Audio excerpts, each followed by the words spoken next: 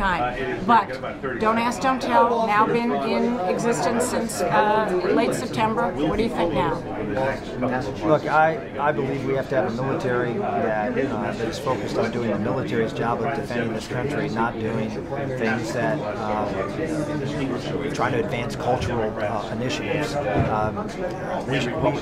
We need a military that is focused on doing the job, and this is a distraction. This will have, without question, impact on retention and recruitment, and I believe it will have impact on the efficacy of our men and women in uniform.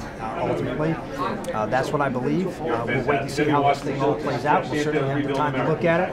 But take a look at those retention rates. Take a look at the